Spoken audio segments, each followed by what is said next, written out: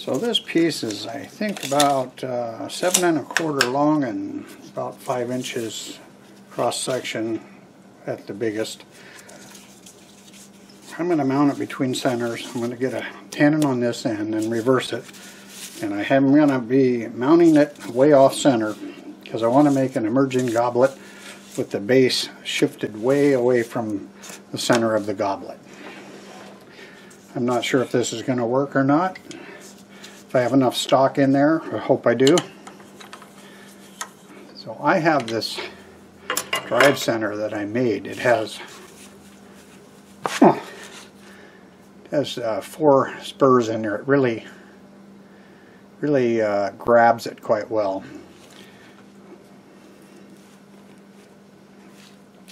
Okay, it's between centers, and it is offset quite a bit, but I'm able to get 450 RPMs,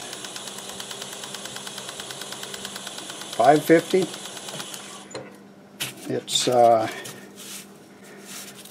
It's almost 2 inches from being centered. So I'm going to just take my time, slowly whittle this thing down and get a tenon on here and get it mounted nice and secure.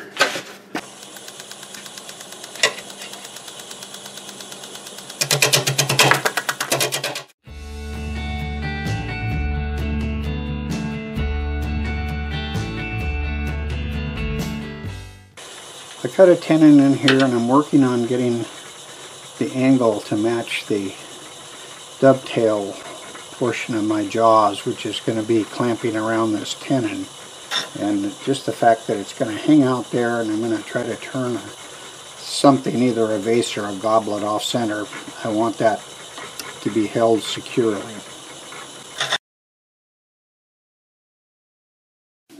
But I think this is going to have some really nice grain. The last piece of locust that I turned had some gorgeous grain. So now I'm going with the grain on it. It's going to be different than a bowl.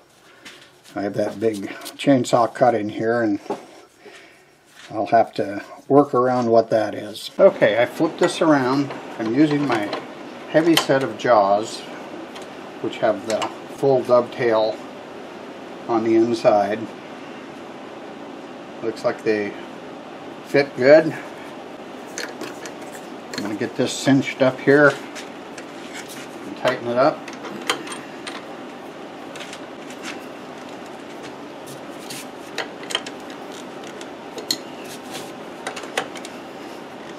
Get that nice and secure. I don't plan on taking that out until we're done.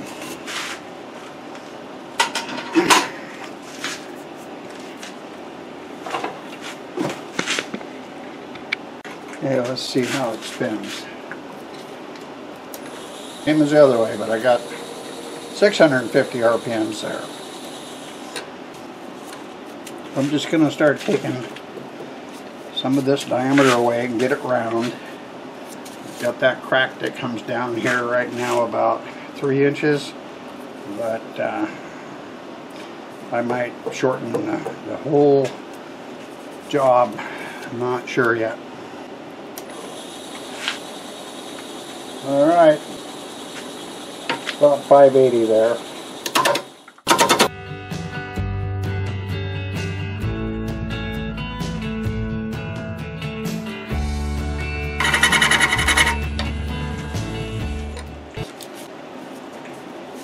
A lot bigger diameter than what I was expecting up on the top. Okay, let's take another inch of this away.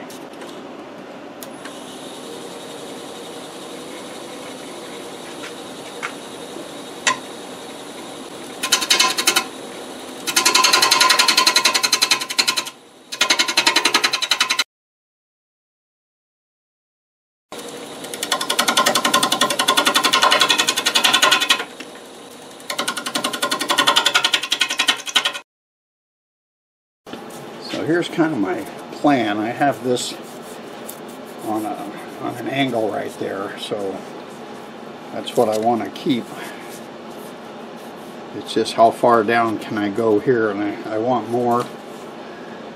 Everything seems to be pretty secure there. I've got a branch sticking out there. I don't want to go past that. That could be where this edge here goes to, and then we'll decide what sort of an angle. You can still see that chainsaw cut, but that's not going to affect me at all. Alright, let's sneak down there.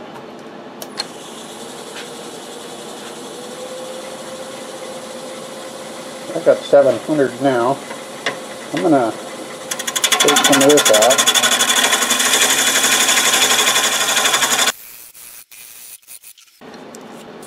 I still got some of that chainsaw kerf there.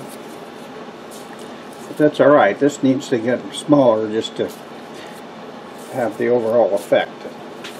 I'm still working on whether I want it to be a goblet or kind of maybe a little vase. Let's get some more off of here.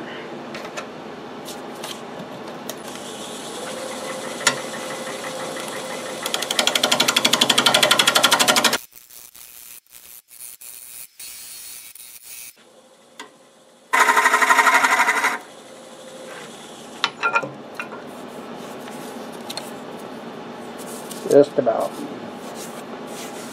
Oh, that's going to be really pretty there.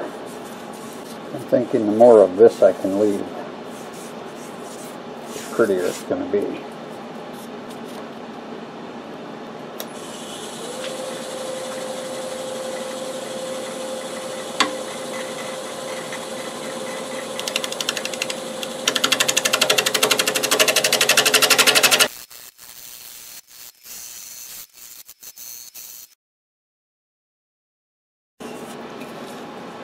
That's a nice little knot coming off of here. Oh, I think that's going to be nice. I don't have to think about this.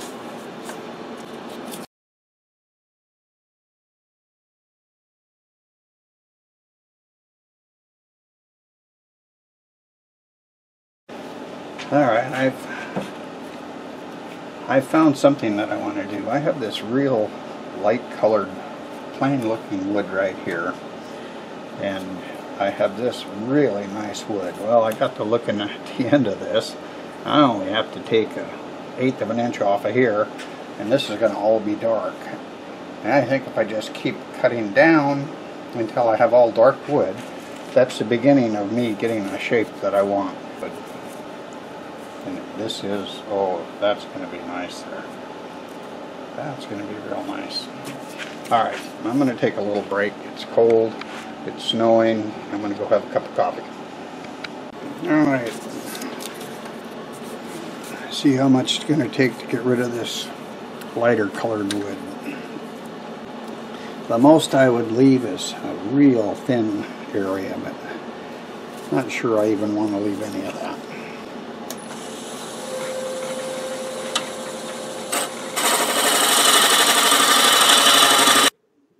I end up leaving just a small area of that light wood. Okay, I'm going to see how this end grain cuts. This will be the first end grain I've cut on Locust.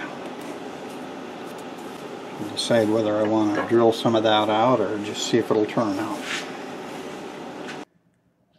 I tried to turn it out, but it was extremely hard wood right there, and I decided it'd be safer just to drill this one, and maybe the next one I'll try a little harder on turning it.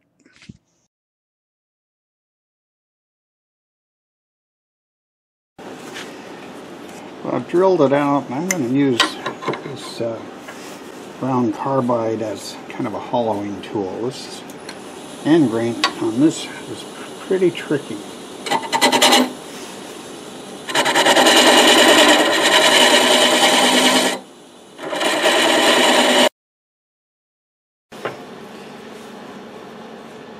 I have this little cone that I've used for various things. See how it works to stabilize that tip for now.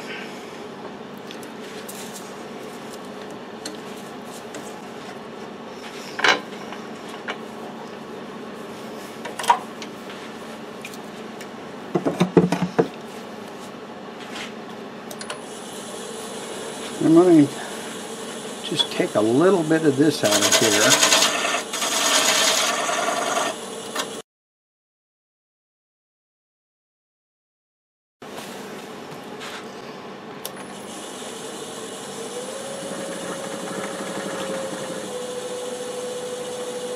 Seems pretty happy at about 700.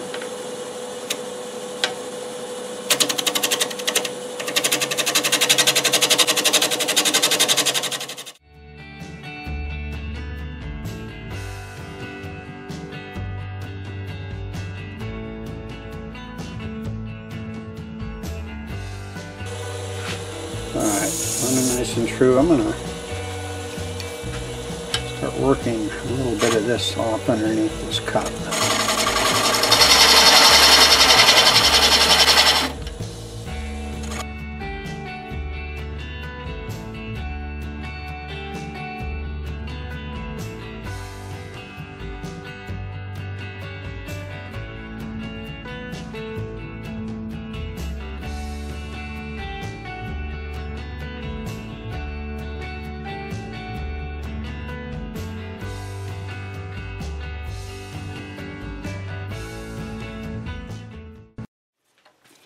I like the tool rest out here to guard this oddball shape there, but then I'm not going to be able to reach in, so I'll be turning left-handed with this and take some of that away.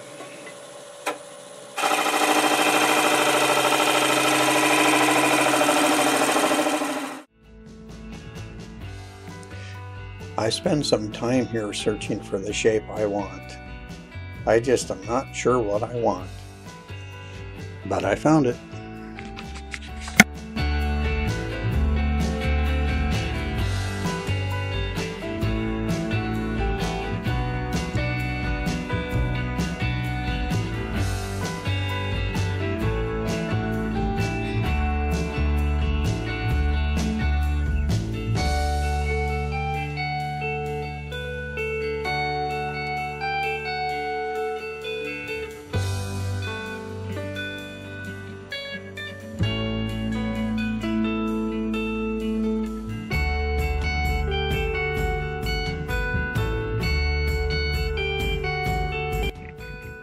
I cut the base off to see what it would look like without it.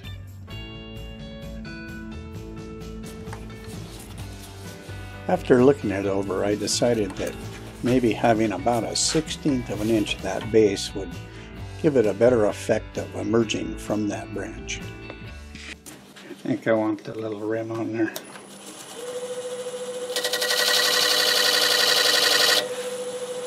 It's not going to need to be very much. Yeah, take a little off of this and get that back on.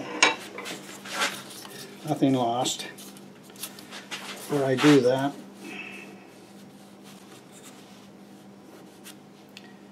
Might want to flatten, just flatten a little of this off.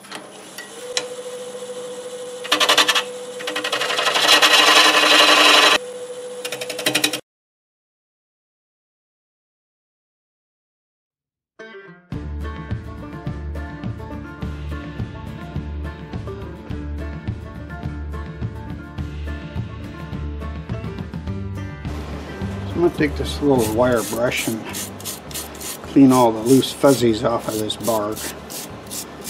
Then I'm going to coat it really good with some lacquer. It's pretty crumbly, and I'm hoping that the lacquer will toughen it up a little bit.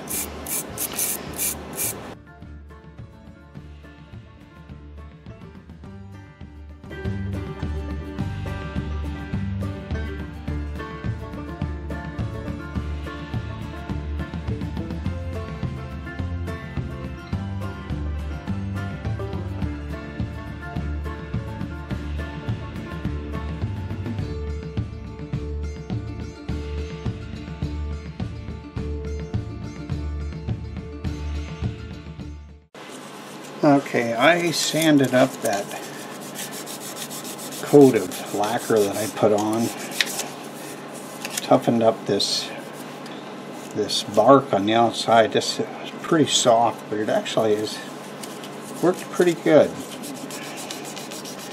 It became sandable and I've leveled it out. I'm gonna try to keep going with using lacquer on this.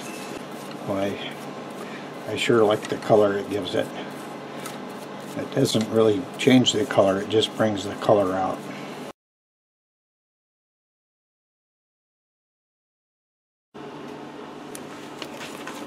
I cut this cardboard out so I could hold it against the bottom of this turning. I don't want to spray lacquer all over my chuck and all over the lathe, so I'll do this. I just want to get that bark sprayed with some lacquer. Not quite ready to take it out of the chuck.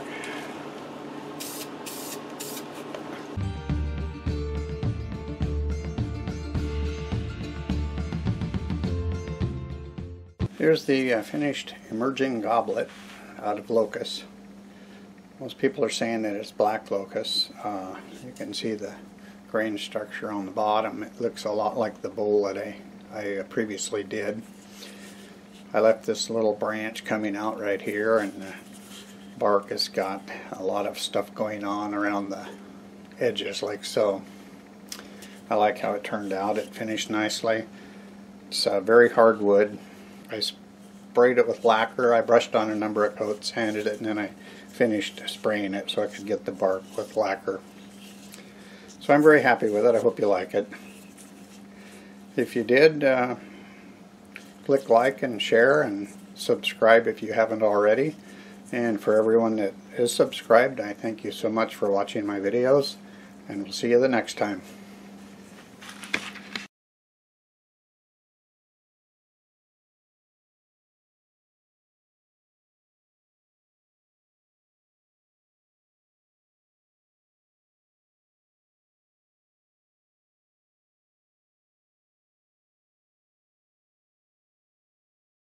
Thank you.